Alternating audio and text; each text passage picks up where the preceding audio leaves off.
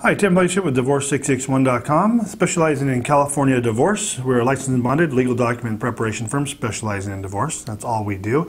And today I want to talk to you about the 4 forms, maybe even 3 forms you need to start your divorce case. Many people think they have to have all their agreements in place and have everything figured out before they file for divorce, and that's not the case. There's just 4 forms. We're going to go through them and talk about some of the basic information to file your divorce.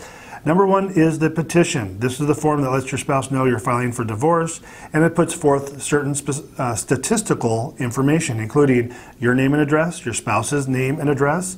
They want to know, the court wants to know the date of marriage and the date of separation and the length of marriage. They want to know if there's any children involved and what their ages and date of births are. And then they want a basic idea of what you want as far as custody if there's children, if you want full legal, full physical, or if it's going to be joint, but no specifics. We're not talking about days and hours and weeks and when the visitation occurs, just a very general sense of it.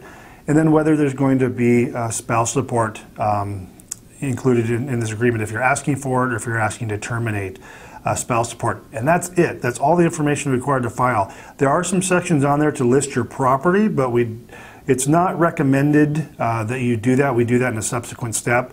You can leave the property sections alone and as far as separate and community property, so you don't have to have that completed to file that. Number 2 is the summons. The summons basically, there's nothing to sign on this form, but it basically lets the other party know that you filed a lawsuit for divorce. You're suing them. Sounds really scary, but basically lets them know that there are certain orders that take effect once the case is filed and served, and lets them know certain rules as far as having to respond within a certain amount of time if they want to participate in the case. Number 3 is a jurisdictional form. They just want to know where you live, where both of you live, to make sure you're filing in the right court. Very simple form, and it's a document you'll sign, and they'll review that when you file your case to make sure you're in the right courthouse. And then if you have children, the 4th form is the UCCJEA. Very simple form. They just want to know where the kids live, what their names are, where they were born.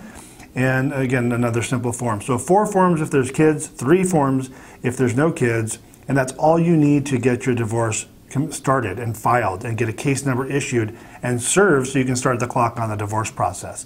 If you're using our service, you won't have to worry about any of this. We do take care of the entire divorce process for you in Chatsworth, from everything from filling out the forms, filing it at the Chatsworth courthouse, doing all the financial disclosures, all the assets and debts, income and expense, marital settlement agreement, all the agreements that you guys have as far as property, kids, money, and so forth, we will take care of. So give us a call for a free phone consultation. No office visit is necessary or required.